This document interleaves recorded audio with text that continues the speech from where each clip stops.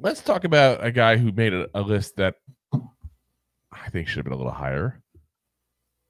And that's sexy Dexter Lawrence himself, who was named the third best defensive tackle in the NFL. And I just think that's a little low.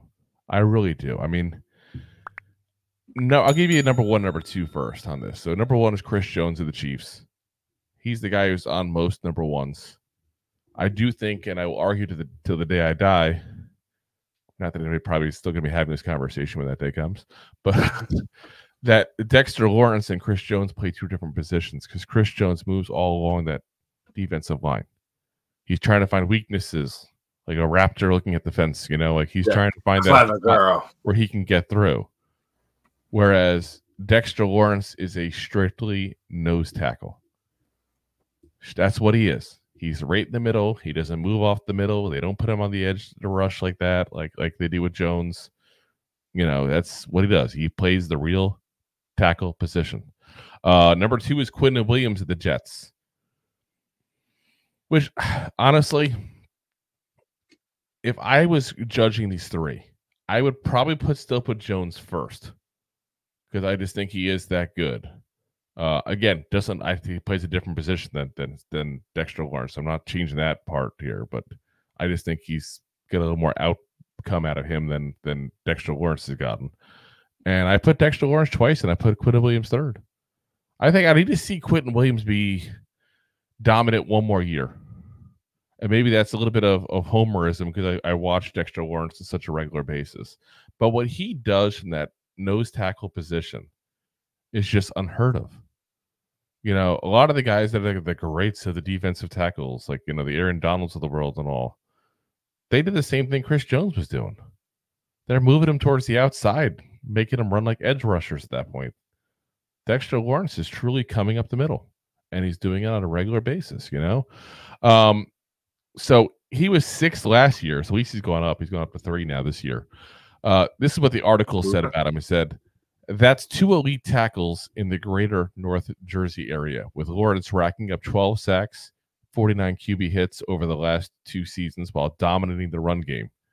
Lawrence, who earned a 4-year, $87.5 million extension last offseason, ranks second amongst defensive tackles with an 18.6 pass rush win rate. I always have trouble saying that when I see this. I would read it wrong. Yeah, I mean, so you got a guy who great against the run. They're saying that point blank was, second in pass rush win rate. And he doesn't move on the outside to get the advantage. He's going right up the freaking gut. Yeah. I'm sorry, but there's a difference in what he does than most people that you're going to call a defensive tackle. There's more defensive linemen. They call them defensive tackle, but they're more defensive linemen overall. Dexter Lawrence is a true nose tackle.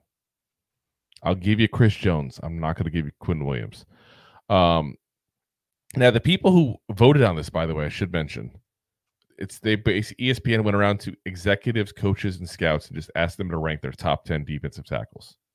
That's where they got it. One guy actually had Dexter Lawrence number 8. Number 8. Like, that's a little crazy. Like, you tell me 7 defensive tackles better than Dexter Lawrence. That's hard to do. I was about to say that's. Like, I don't understand how you could possibly get, that kind of, answer out of that. Like, who would you even go with at that point there? I don't know. Like, I really don't. I mean, Aaron Donald is gone. You got Chris Jones. You got Quinton Williams. I mean, Hargrave, is he considered that good? Simmons? Christian Wilkins? We know he's not as good. Hayward, he's not as good. I mean, I just don't know where you're going with that. I mean, Jonathan Allen, we see him twice a year with the Commanders. He doesn't make nearly, I think, the same effect that Dexter Lawrence does in those games. I don't know. I think there's some giant hate there going on. Always is. They got a quote here. They got a couple quotes here from some anonymous guys who did go ahead and give their thoughts on him. One anonymous coordinator said, elite feet to go with size and athleticism. It's like he's violently dancing out there. He will miss a few plays here and there near sacks, but he mostly delivers. That's the one thing you can say on him, I feel like. And I don't want to say he mostly delivers, but there's a few plays that he just doesn't get the sack. But I feel like that's him flushing the quarterback out. He's going up the middle.